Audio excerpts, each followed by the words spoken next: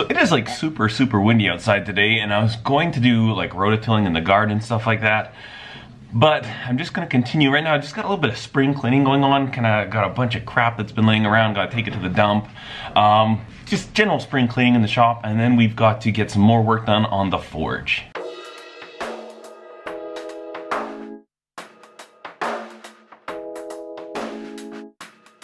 Dumped off a big old load at the dump. Nice to get all that junk gone. And then I just need to pick up some peat moss right now for our garden. Kind of need to spruce it up a little bit. The soil's not all that great.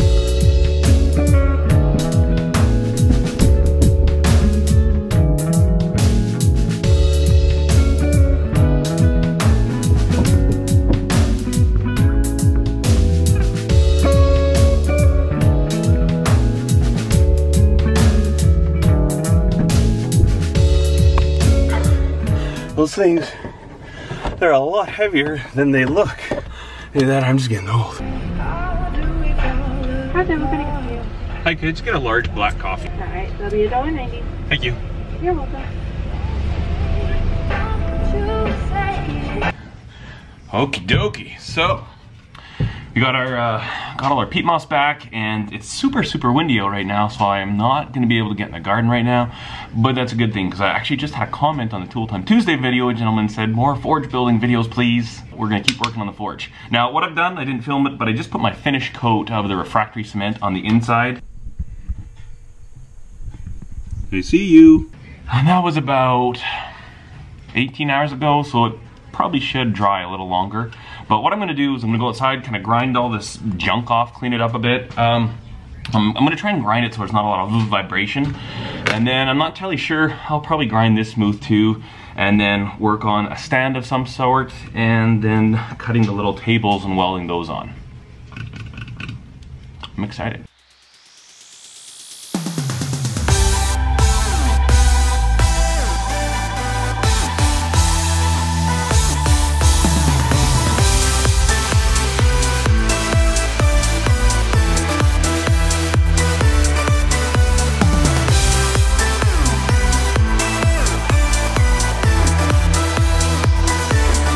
Alright, so we've cleaned most of the outside up. What I'm going to do for now, I don't have a heavy base that I could mount this. I think I want this pedestal mounted, so I'll just have a pipe and then like a big brake drum or like a tire rim or something like that. But I don't have anything that I can use for that right now. So in the interim, what I'm going to do is I'm just going to put a little tack here and here, and then a tack here and here, just so it's not going to roll around on me. And I want to get this thing fired up and see how well it actually works before I get too carried away with getting a stand made for it. But I am going to make my tables right now, and so I need to find the profile of this right here. I've got a cool little tool to do that for me. So I have no clue what this thing is called, but all it does is you push it against something and it'll find the exact profile for you. So when you need to mark, you know, match a profile of something like this, super handy, because all I'll do, just gently, I need to get this so it doesn't move. All I have to do is just kind of push it against here, and all those pins will go in differentially. Let me move this over here. Okay, let me adjust this. There we go. And now I can just push this against here.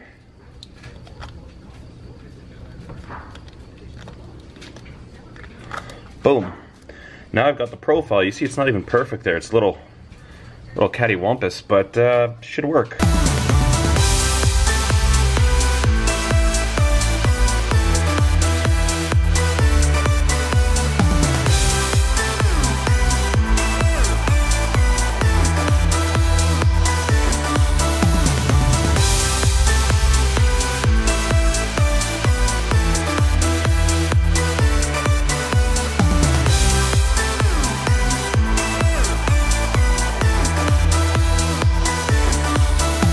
Alright, so I've got that just kind of roughly tacked together now. I'm going to try out the forge before I get too crazy with it. I was going to get it all painted and everything before I used it, but I'm kind of interested more to see exactly how well it's going to work. In case I need to make changes, I'd rather not have gone through the trouble of painting it if I'm going to have to do much more work to it. Also, quite a few really good tips you guys have given me. The one thing, comment I've received quite a few times is about putting a hinge on it, and that would probably have been a good idea before I welded it up. I didn't think about that. From what I understand, a lot of people are saying that the KO wool will kind of break down, as well as the refractory cement. You'll have to reline it every now and then. So obviously if I had hinged it, it would be much more easy. So well, I'll probably end up doing this. It ends up breaking down and I haven't built a new forge by then. I'll probably cut it in half again and then put hinges on it that time. Also, one idea you guys have been giving me, really great tip, I appreciate it a lot, is some type of a choke on the air intake. And a gentleman, I forget the viewer's name, but he suggested this, a ball valve.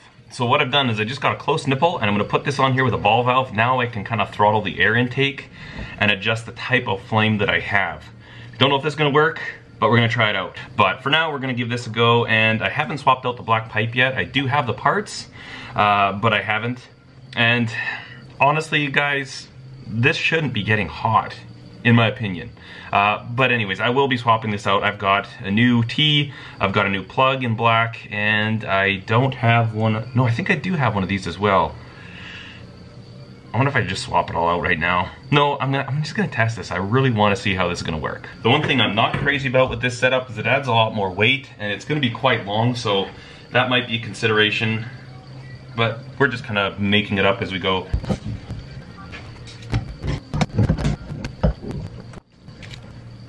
Okay, I just can't wait. I'm gonna go try this out.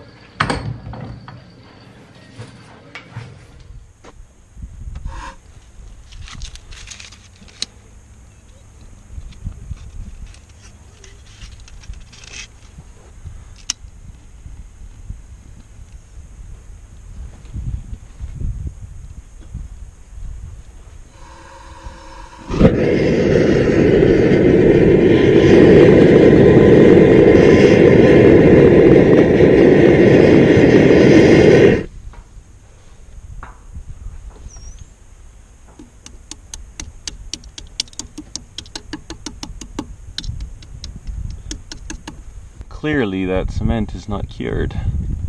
That little throttle assembly works fantastic. I can get a lot of control in the flame. Now it's kind of hard to tell exactly what it's doing when it's so bright outside. You can't really see the flame that well.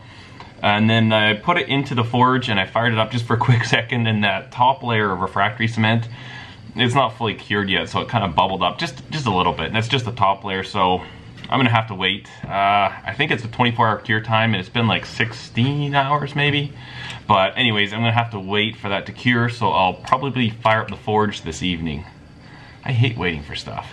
All right, so going through my collection of knives that I've got kicking around, I have so many knives that I just really need to get rid of. I mean, I haven't ever listed them for sale.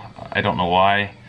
But I'm gonna just sell them off super dirt cheap. So I might put them on Instagram, some of them. Some of them I'll put them up on my website. If you go to homesteadknives.com, you might still find some of these for like dirt cheap. Like, I don't know, I'm thinking like half the price of what I normally sell something like this for, just because I probably have 20 knives laying around that I just need to get rid of that I've never ever listed before. So we're gonna just try and see if we can get rid of them. It's good spring cleaning. Also, this one is pretty cool. So I got that one ready to go, and now I've got to rototill our garden. It was so windy this morning, but it's a lot better now.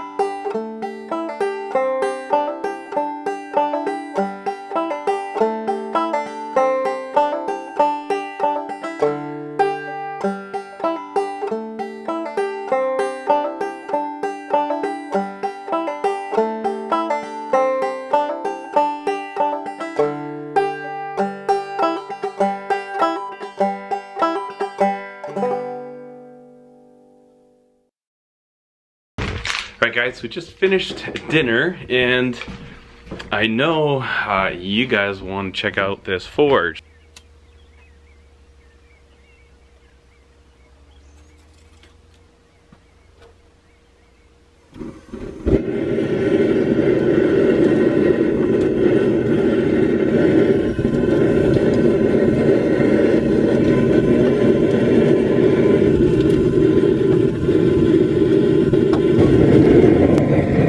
So it's been 5 minutes and you can see this is a, I think it's a pretty efficient forge myself. My burner is not cranked up by any stretch. I've got it fairly low right now so I can get a lot more heat in there if I want to. And then you can kind of see there's a little bit of a vortex in there where the flame's coming around, but a lot of the flame is coming out the front, which I was hoping wouldn't happen. So I might have to angle it more to the back, but I mean, we've got the better part of that railroad spike pretty nice and hot. So pretty excited. I haven't like cranked it right up to see if we can get like forge welding temperatures, but as far as just smashing steel, I think it's pretty good.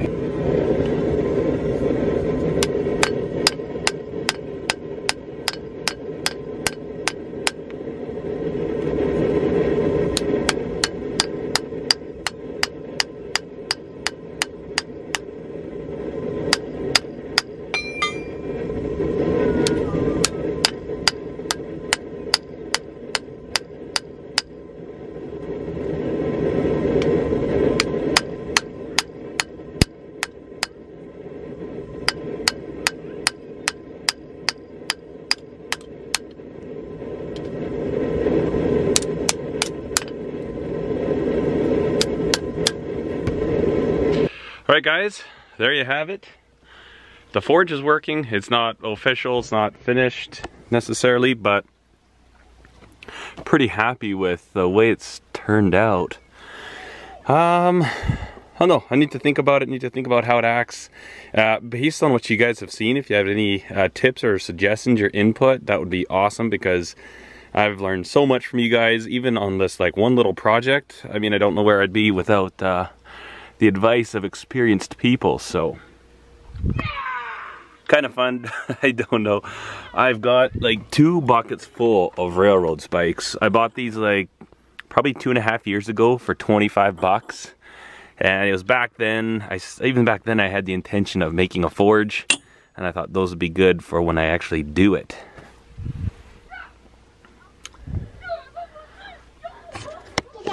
What's that? That is a lot of fun. I can see why people really enjoy blacksmithing, and I'm pretty sure I could just spend hours sitting here. Obviously I need to get my interim anvils up off the ground, because kneeling, that's obviously not the way to do it. So I need to figure out how to make bases for those, and then I need to make a stand for this. And then so far I'm fairly happy with the way that all of this is working. Yeah, I'm really actually quite impressed with it. So anyways guys, thanks for watching. Cheers.